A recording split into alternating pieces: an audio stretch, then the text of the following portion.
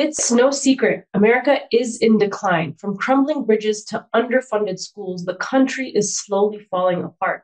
But on the world stage, too, the US is losing its once invincible aura. From retreats in Afghanistan to embarrassing failures against Yemen, Washington does not seem to hold the same power it once did. And this past week's presidential debate was an embarrassment for the world superpower. Yet, even as it loses influence, it is attempting to crush the rise of China and stymie Russia, risking nuclear war in the process. Now, Washington is also supporting a very unpopular war in Gaza by backing apartheid Israel in its genocide. I have here today someone who saw imperial US foreign policy firsthand from the inside. Lawrence Wilkerson is a retired US Army colonel who served as Chief of Staff to Secretary of State Colin Powell. In recent years, however, Wilkerson has become a strident critic of US foreign policy. Thank you so much for joining us today. Thank you for having me. So let's start with a big question. Is the United States in decline on the world stage? And do you agree with my introduction? Actually, I agree with just about every word of it. I think it's clear to at least half the world now, some 4 billion people, if not more, that the United States is not the power that it once was. Reputationally, because of things like state sponsored torture and now state sponsored genocide. Our reputation is in tatters in the world. I had one legal scholar whom I worked with in Sicily many years ago on international criminal justice tell me, Larry, you no longer have a reputation.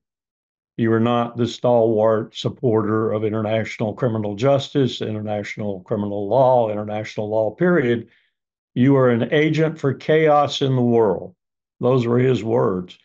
And when you talk about history and the history of empire in particular, I've just finished reading for a second time Peter Farrakhan's book, The Silk Roads, which is a marvelous chronicling of all the empires, or many of the empires throughout history, the Persian, the Eastern and Western Roman Empire, and so forth. And what you find in that history, of course, are examples of precisely what's happening to us today. The things that are occurring with us with modern accelerated rates, if you will, happened in the past to the Romans, to the Persians, to all manner of other people. It's just the nature of empire that when you start declining, you reinforce failure again and again and again. It's a weakness of military operations in particular, but of diplomacy and foreign policy, security policy in general, that when you start losing, you reinforce the loss. Look at Ukraine. We are reinforcing what is clearly a defeat for NATO and for Washington and for London, Washington's poodle in particular. And yet we're reinforcing. We're sending billions of more dollars. We're trying to steal Russia's money to send it to the Ukrainians. And look at Gaza. We reinforce there when we're losing there also.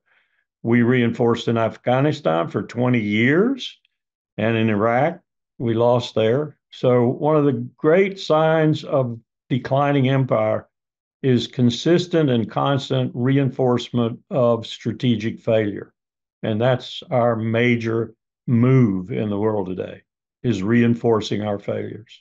You run out of means to do this too, as we're doing right now in the Red Sea. I just read an article about Eisenhower, the major U.S. aircraft carrier in the Red Sea. The troops have been there so long. They've not been home. They've not seen their families.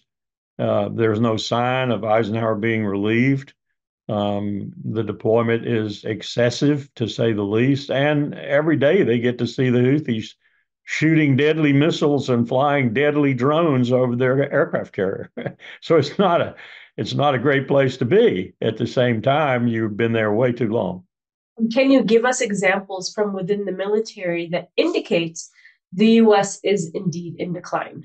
Most dominant way right now that troubles me as a military officer, a military professional, is we cannot recruit people for our armed forces.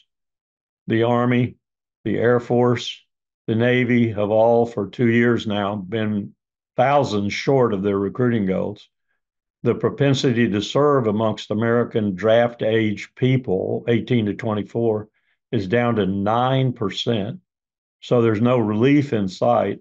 The demographic behind that 18 to 24 demographic is 15% smaller than that demographic. So that means you're not going to have young people in the future to recruit to the numbers that you need.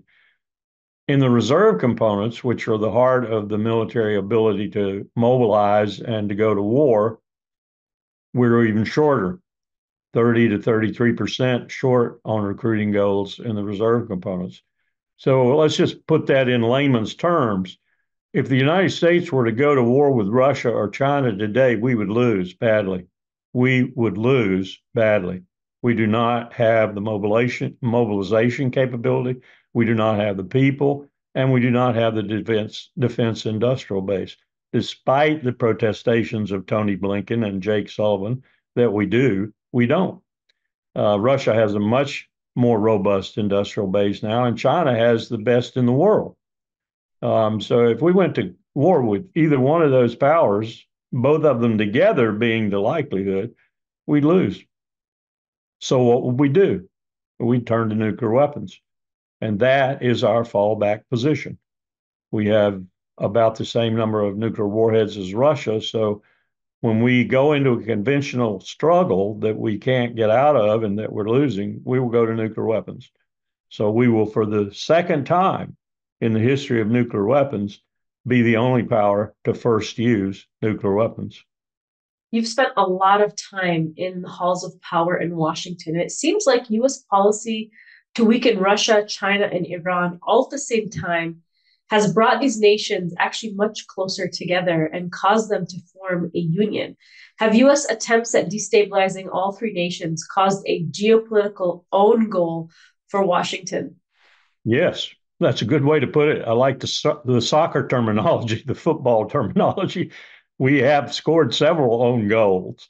And the biggest one right now is, as you indicated, forcing these countries, because I don't think it would not have come about as rapidly as it has. It might eventually come about that there would be an alliance, a formal alliance against us. But it wouldn't have come about so rapidly if we hadn't made so many mistakes, particularly in Ukraine and now in Gaza, because we are building up a world of people who detest us because of our support of what the Israelis are doing in Gaza, the genocide in Gaza. Biden, for example, is probably losing 100,000 voters every week in this country and making his possibility for being reelected slimmer and slimmer every day. And Gaza is the principal ingredient in that failure. But it's reputational all across the world now. We have some 2.6, 2.7 billion people under formal sanctions in the world. That's the other thing we do to people, besides bombing them and killing them. We sanction them. And the sanctions, in many instances, have backfired. Not only do they not punish the people we want to punish, but punish the poor people in the country, like Iran. But they also backfire by, as in Russia, making Russia go to other places for its economic needs. And now Russia's economy is banging on all 8 cylinders and doing quite well. Thank you very much. And what we did was, if you look at a graph, if you look at the trade 10 years ago between Russia and the United States, it's quite extensive. But if you look at the graph today, it's flipped over. The top of the graph has become the bottom of the graph. So the United States and Russia have almost no trade. And the two main partners for the United States today, replacing them, are Mexico and Canada. Russia has flipped it over for itself with China. So they replaced us very swiftly.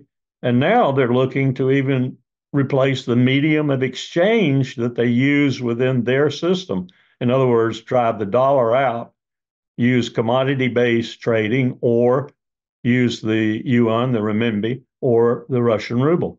And they've made plans to do this to trillions of US dollar equivalents across the Russia-China border. This is a replacement of the Bretton Woods system that the United States spent so much time developing and exercising and using throughout the world post-World War too, the SWIFT banking system and so forth. It's not going to be used anymore by at least half the world. That's a true blow. When that happens, that means U.S. debt, astronomical as it is, $35 trillion of aggregate debt, $1 trillion interest payment every year on that debt starting this next fiscal year. That is going to go out of sight when we no longer can demarcate that debt in our deflated currency. That's going to be the end of empire, the end of empire. Well, let's talk about the genocide in Gaza. President Biden continues to draw red lines in the sand for Israel, and Netanyahu keeps violating every single one of them. Yet Biden continues to wholeheartedly back Israeli actions in Gaza. What do you make of this, and why is the US so steadfastly supporting Israel? I asked myself that question many, many times in the last 6, 7 months. I thought I knew the answer to it. I thought the answer was that there is so much money in the United States that belongs to Jewish billionaires who finance political campaigns, they finance AIPAC, they finance all the influence, which is exhaustive. It's in every state of the union that Israel has on the United States. I thought Mearsheimer and Steve Walt and John Mearsheimer in their book, The Israel Lobby, were right in that that's the real reason that we are so stuck with Israel. But I've come to realize in the last 6 months that it's more than that. It's that, of course, it's hugely important that, for example, there is a handler, a constituent handler in every congressman's office, every congresswoman's office, senator, representative. There's a representative of AIPAC who tells them what to do on anything that influences Israel. So it is important. It's more, Israel's the greatest and most dangerous foreign agent operating on U.S. soil, no question about that. But it's more visceral than that, I've come to understand. Some of it has to do with heavy guilt felt for the Holocaust. Some of it has to do with an enormous attraction to Israel. And some of that is very, very religious. The attraction is not one of affection, it's one of necessity. John Hagee's group, for example, Christians United for Israel, they believe that Israel is necessary for the rapture to come, for Armageddon to come. And so they send millions of dollars to West Bank settlers, for example, because they think that will bring about Armageddon faster. They think Israel is integral to Armageddon's coming about, and they think that if they help the West Bank settlers, then that'll bring it about even quicker. And they don't, the Israelis just laugh at them because, the prophecy is that when the rapture occurs, all the unbelievers will be killed. Well, the Israelis are unbelievers, so they'll be killed. But they laugh at that because they don't believe in the Christian tradition. They don't believe in revelations and all that garbage. And so it's a strange hookup, but you've got all these Americans who are attracted to Israel for different reasons, and then you've got the billionaires who keep the Congress of the United States in the back pocket of Israel. Where else could you find a country and a country's leader so responsible for murder, genocide, invited to address the Congress of the United States? I mean, it's preposterous that that's the case, but it is the case. Well, Netanyahu is rumored to be coming to Washington, D.C. At the end of July to address Congress. He's a war criminal who's under investigation for war crimes and openly committing genocide in Gaza. Tell me what you've heard about opposition and support for his address in DC. Well, your opening comments there were interesting because, as I understand it, the German leadership has said were Netanyahu to come to Germany, they'd turn him over to the ICC. So that's an incredible statement to make. The Germans have an even deeper and more passionate hangover from the Holocaust, as you might imagine, than we do. But I think that should happen in this country too. I think he should be apprehended and turned over to the ICC. What's going to happen, I hope, is as I heard in New York City this past weekend, people may get a movement together, sort of like Martin Luther King's March on Washington, if you will. That's the way they were talking, and bring hundreds of thousands, if not millions, of Americans to Washington and ring the Congress and refuse Netanyahu access to the Congress. Now, they would be incapable of doing that if congressional leaders and congressional Capitol Police were intent on getting him in there, because there are underground passages and such where only they have access and only they can use. So they could bring him in. But that would be one hell of a statement to make, and it would make the press, of course, even the poodle mainstream media, which usually sings Washington's tune all the time, New York Times, Washington Post, and all the cable television networks. But it would be a statement that would resonate all across the country if millions of Americans said, Bibi, stay away from our Congress. I would support that. I would march on the Congress if they would invite me. There has been very strong worldwide condemnation of Israeli actions, but the US keeps blocking any organized response to them and holding Israel accountable in bodies such as the United Nations, giving Israel the diplomatic cover it needs to continue this genocide. Is American support for Israel harming the US internationally? And what are the consequences of such enthusiastic support for this genocide? Absolutely the case. During my administration, we had a president who actually sanctioned at the top level, presidential permission, human torture. That lost us probably somewhere between a billion and a billion and a half people in the world in terms of their views of our support for international law, if you will, our support for Geneva, the Geneva Conventions, our support for international humanitarian law, all things that we had worked since World War II to build up and to support. Now, this business with Gaza and our unqualified support for Israel, and that's really what it is, sending 2,000-pound bombs so they can bomb hospitals and kill doctors and kill children, kill patients and make their lives miserable, bomb food stations, bomb refugee tents. That's taken another billion from us, probably. So you see the movement towards the BRICS, for example, and you see India, probably the most important aspirant country in the world right now, not China, India, already outstripped China in population. India is the most populous country in the world now. But India has the capability, both technology-wise, entrepreneurship-wise, market economy-wise, to match China in the next 10 to 15 years. Were India to move out of its more or less neutral phase right now, and it's looking more and more every day like they might be thinking about this, and move more into the orbit of the BRICS in general. They'll always have a problem with China because they're still fighting on their border. And then were they to pull Turkey in too, and Erdogan is talking about this already, you would have taken the southern flank of NATO and eviscerated it overnight. Turkey's army is the most powerful land army in NATO. So you would take that away. You would see NATO beginning to collapse right away. So you've got a movement in the world right now that's looking more and more solid, more and more adverse to the United States and its interests, and more interested in getting away from everything the United States has stood for since World War II. That's really not something the United States can stop. And we're doing everything to deepen it and to make it more serious every day of the week.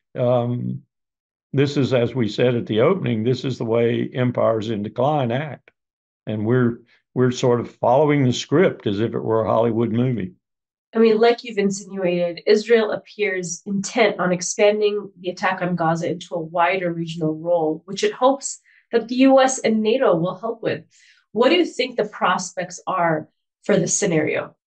Netanyahu's in real trouble, politically and otherwise. Of course, he's been in political trouble for a long time. That's one reason he formed what he formed as a government and invited Smotrich and Ben-Gvir and other Nazis into his administration. But he's in trouble. He's in big trouble because he's hoist upon his own petard. It's burning. The fuse is burning, and he's got it in his hand, and it's composed of the war cabinet, which now he's disbanded, his government, which he's going to quickly have to disband, I think, the Kud. And he's got this problem with his own personal situation, whereby if this happens, he's going to jail, probably. So you're right. He wants now, he's not defeated Hamas. If anything, Hamas has defeated him. He wants to elongate and widen the war so that it, as you intimated, will pull the United States in and get him off of this untenable position he's put himself in. And the most likely prospect is Hezbollah.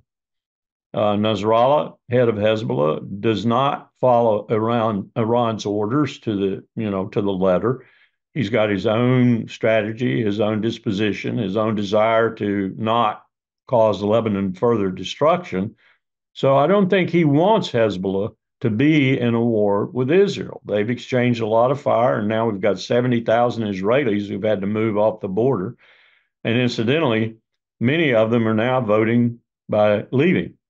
Israel has lost a lot of people since this war started.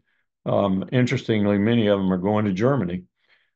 So he will keep prodding Hezbollah. He will keep attacking Hezbollah. He will keep bombing in Lebanon until he provokes a wider war. And his hope here, of course, is that not only does the United States help him with taking out Hezbollah, but ultimately going after Iran. That's his ardent dream, is to get the United States to do Iran for him. Those are his words in English. The U.S. will do Iran for me. He's wanted that for a decade plus, and now he thinks I think that he's probably closer than that to that than he's ever been. Not only that, the IAEA has released information. They still are looking fairly closely at Iran's nuclear program, and they've released information that indicates Iran has enough enriched uranium now for at least 3 bombs. They have not moved to make a bomb, at least as far as we know, but they have enough uranium to make 3 bombs. Now, Netanyahu is quoted previously as saying if he ever found out they had enough uranium for one single bomb, then he would attack. But he knows he can't win if he attacks. In fact, he would probably be defeated. So he wants us to do it for him. I've got news for him. Were we to do it, we would probably be defeated too. I don't think, I've said this before, I'll say it again. I said it 2 years ago. I said it 18 months ago, 1 year ago. I don't think Israel will be a state in the next 20 years. I think Israel will disappear. And I want to talk about that famous prediction of yours. We've all heard you say it, that Israel will not exist as a state within the decade. What have you meant by that? And do you stand by that prediction? You will either have a state that becomes a true liberal democracy, has a capital in Jerusalem, and has inevitably, biology will not allow otherwise, and the right of return will not allow otherwise, a majority Arab population. That will not be Israel. That will not be a Jewish state. It will be a liberal democracy in the region of Palestine, and its capital will be Jerusalem. And it might go from 14 million to 25 million overnight as the right of return is exercised. Maybe more Jews will come too. I doubt it, because they will not feel very secure, initially at least. If it's a successful liberal democracy, then you might build the Jewish population back up too. But what's its title going to be? I don't know what its title is going to be. Palestine, Israel, I don't care what its title is, but it will be a true liberal democracy. All its citizens will be welcome. That could happen. It's very unlikely, but it could happen. And the state would preserve itself, not as Israel, not as a Jewish state. We were going to put a billboard. We, the Israeli Palestinian Confederation, had spent $30,000. We were going to put a billboard up in Tel Aviv. We were scheduled to go put it up right before October the 7th. The billboard said, A Jewish state is not good for Jews. It was true. It is not good. As many Israelis have said in the past from 1948 forward, if we are a Jewish state, we will be killing people over and over and over again. If you're a liberal democracy, you're not a Jewish state. It's impossible to be that. So that's one way it could disappear. The other way is through war. Right now, the IDF would never admit this, but right now the IDF is losing. It's losing to a ragtag bunch of Hamas and other fighters scattered across the Levant, some in Yemen, some in Lebanon, some, of course, in Gaza. It's losing. It's losing. If you even look at the casualty rates that are being reported, and they're off by a large margin, both sides they're off. But if you look at those rates, they're nothing like they were in the past. In the past, you would kill 40 Palestinians for every Israeli, or 400 Palestinians for every Israeli, or 4,000 Palestinians for every Israeli. That's not happening now. It's not one for one, but there are a lot of IDF soldiers dying and being wounded. So you could be defeated militarily. If you had Egypt pick up and suddenly find some courage, if you had Jordan pick up and suddenly find some courage, if you had other countries pick up and suddenly find some courage, even Bashar al-Assad in Syria, Israel could go fairly rapidly.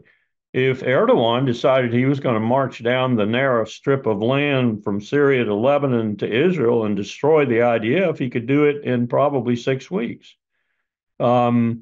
Israel's future is very doubtful, extremely doubtful. And I say they won't be a state, not the state of Israel, not a Jewish state in 20 years. Maybe less, maybe far less. You know, Israel has really exposed itself to be a paper tiger with all of its military defeats. And you know, Israel has really shot itself in the foot by uniting Muslims across the world to support resistance in the Middle East against Israeli occupation and US imperialism.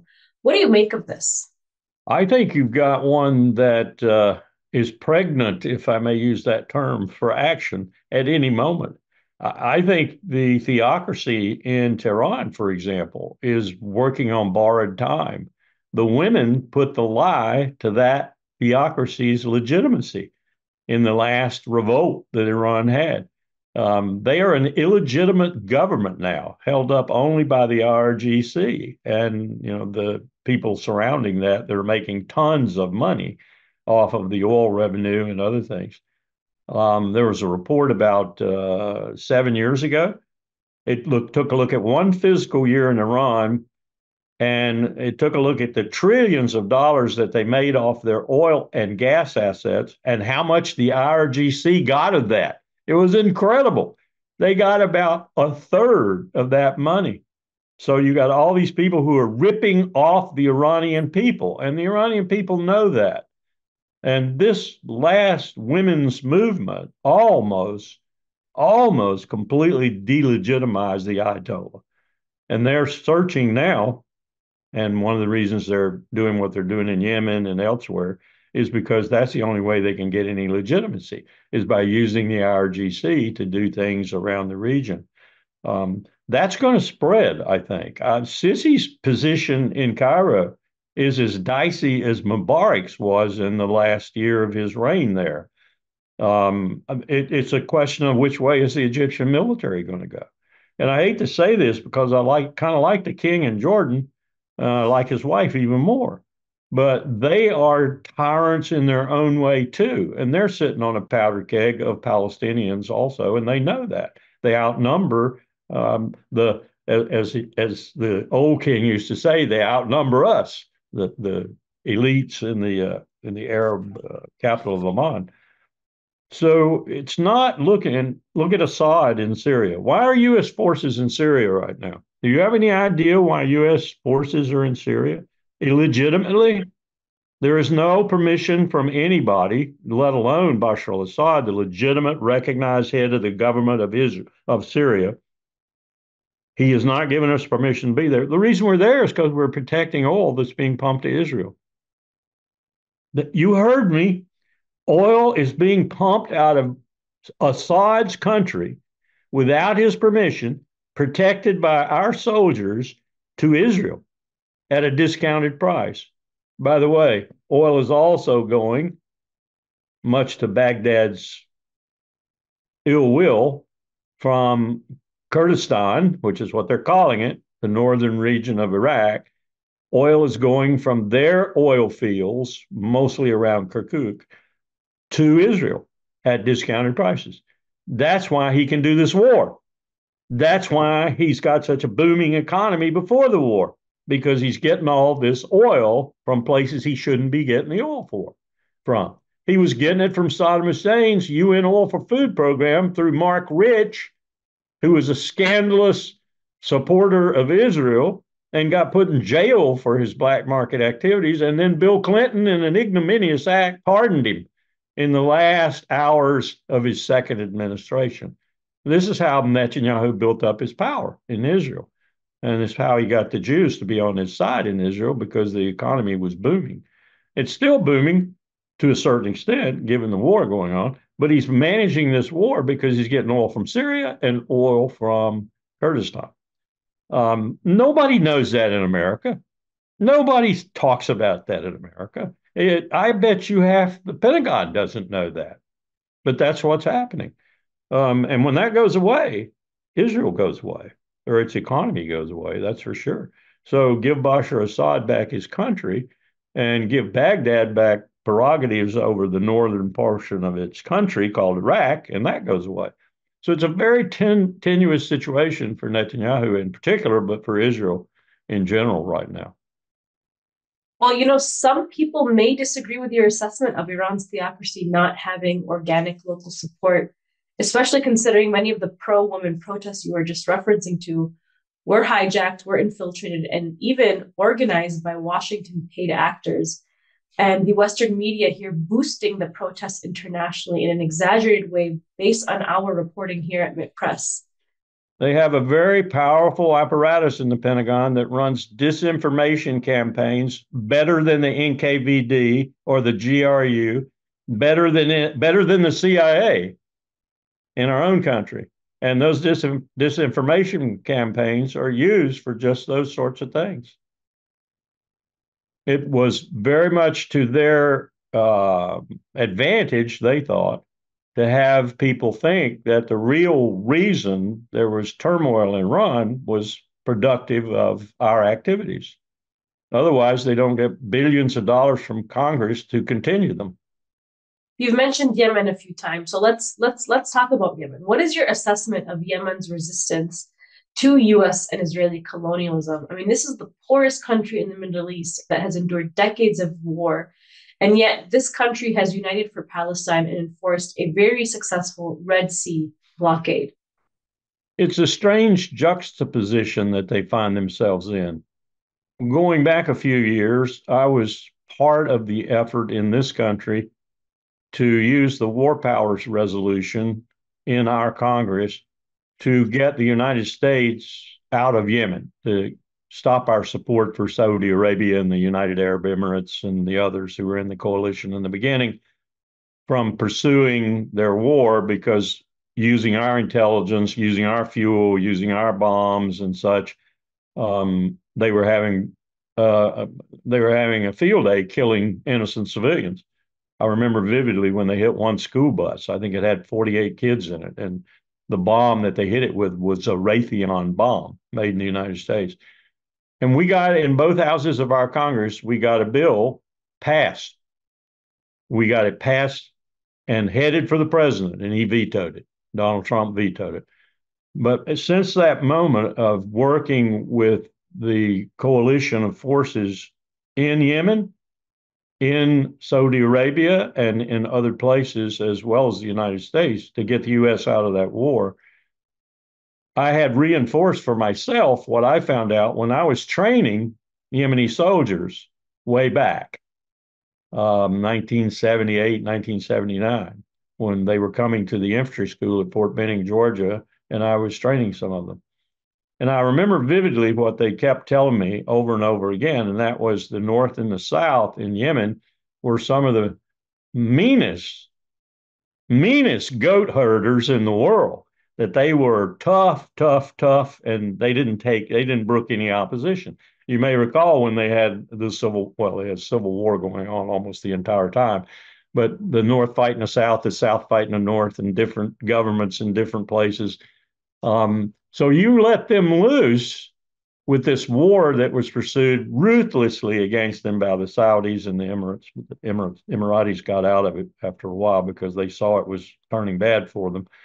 You let that happen for as long as it has, and you have built up a core of really tough, tough fighters. And all of a sudden, you give them Gaza, and they become the only other entity, really, other than Hamas, that's truly effectively fighting what they feel are the supporters of Israel in Gaza. I love the way they differentiate the ships that they go after in the Red Sea, because they don't want to go after someone who's not supporting that conflict. They're going after the ships of the people who are supporting that conflict. Sometimes it's hard to discriminate, but these are clever people. And they are brave people, very brave people. I would not want to be on the other end of fighting the people in Yemen. The Saudis have found that out, and the Emiratis found that out. The little Sparta, they call themselves in the UAE. Well, they're not Sparta anymore. They got kind of handed their rear ends in Yemen. So it's not surprising to me that they're recalcitrant and they're fighting back, and that they are amongst the only ones who are. Tough people, in other words. Colonel Wilkerson, you were in the thick of the action during the Bush administration in the lead up to the US invasion to Iraq. Talk to me about who the Bush era crazies were, or the most dangerous people you encountered during your time there. And are they still here today pushing for war? Absolutely. The neoconservatives are still with us. Before I go more into that, let me just something I forgot to say with regard to Yemen. Right now, Al Qaeda in Yemen is the most vibrant terrorist organization, once again, on the planet, even more so than ISIS K.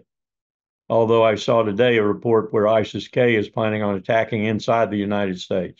Reminded me of, 2001 when George Tenet's hair was on fire and we were going to have an attack in the United States. But Al Qaeda in Yemen has increased its recruits, increased its training, and is now looking out. So watch out, Empire. Watch out, Europe. Watch out, United States.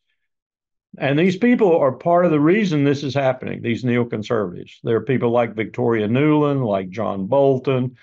There's a host of them. Some of them are Jewish Americans. Many of them are Jewish Americans. Jewish Americans who had responsibility for the war with Iraq in 2003, like Doug Feith, Under Secretary of Defense for Policy. They're still with us, and they're still pushing an agenda of America must kill everyone in the world who opposes it. That's their bottom line agenda. We must bomb or bayonet or rocket every little country, every big country, every medium country that opposes us in the world. Diplomacy won't work. We have to go after them with our military and our sanctions. That's their philosophy. That's the way they operate. And they're still with us, and they're still influencing Joe Biden's administration. You get rid of Victoria Nuland, and three more appear. Well, they say a tiger is most dangerous when it is wounded. Does U.S. imperial decline make it more dangerous to other states? Are they more likely to lash out or try some military Hail Mary to survive? Absolutely. And I'll quote to you the former leader of the National Assembly in Cuba, Ricardo Alarcon, who said to me one day, Larry, even a dying elephant can thrash a lot of grass. And he's right. We are a dying elephant. And as we die, we will thrash a lot of grass. I'm afraid, very much afraid, now that Putin has made overtures to Cuba, that it may be coming home to Cuba again, that we may wind up thrashing a lot of grass in Cuba. You may have heard the president of Cuba and the foreign minister of Cuba recently saying, Mr. Biden, do you want another Haiti? Do you want another Haiti? This was after our CIA helped stir up the mess in Santiago de Cuba, which was genuine protests over electricity, water, food, because Cuba is really a basket case now because of our blockade and because Venezuela had to stop sending heavy fuel oil, and they are really having problems. And they had some genuine protests, and what we did was stir them up. So here's the president saying to Biden, "Do you want another Haiti? That's what you're going to get." And now we have Admiral Gorshkov, a frigate, Russian, in Port Havana. We have a Russian nuclear submarine in Port Havana. So a little bit of if you can do it, I can do it too. Putin to Biden. Yeah, it's I worry about Cuba because they are having genuine problems, and they're only 90 miles away. So a dying elephant, presents a lot of problems for them. I mean, do you worry that the US could seriously be contemplating a war with Russia and or China? It seems clear that the US's main goal right now is to slow down or stop the rise or to stop the economic rise of China at least, and a conflict sooner than later would be better for the US. What do you think about that? Yeah, I think the strategy that Jens Stoltenberg bought, the Secretary General of NATO, and that by that buy-in NATO bought, that Washington pushed on them was, look, guys and gals, we're gonna use Ukraine to bleed Russia. It'll take about 6 months to a year. We're gonna bleed Russia down, and then we're all going to go after China. NATO and Washington, we're going to go after China. That was the strategy. I think that's been severely hampered now because they are not bleeding Russia. They keep saying they are, but they're not. Russia's economy is going bang, bang, bang. And this appointment of an economist to be the new defense minister for Russia was a very smart move, because now what Putin is doing is he's using the industrial base that he's revived and made fairly powerful to go even further, maybe from 6% of GDP to 8 or 9% of GDP applied, so he can fight NATO. So their idea that they were going to weaken Russia and then go get China is totally, totally gone now. If it's not, they're stupider than I think. So what are they going to do now? They're going to have to sort of slide off Ukraine after the elections and concentrate on China. What's keeping them from sliding off Ukraine right now and doing China is Gaza, which has weakened us in particular majorly, because we've used so much of our armaments to rearm Israel each time it goes through a bunch of munitions. So I don't know where the strategy is now. I know that they're staying with Ukraine so Joe can get reelected. And I suspect after the election, we'll see a different approach to Ukraine. But then the ultimate aim is to go after China. And I don't know what that means except loss. And that loss will present us with one choice. When China sinks 3 or 4 aircraft carriers, when China beats us in the South China Sea, when China takes Taiwan by force, I don't think they're going to do that. But if we force them to, they might. Then we'll go nuclear. And then the world loses. The world loses badly.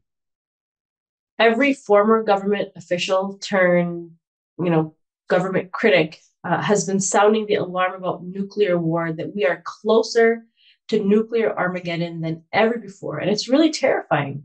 Tell me more about this.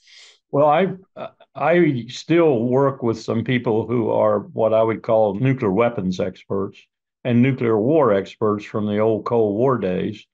They're in my age group now, but they think we're closer to an exchange than we've been since 1949, when the Soviets exploded their first bomb.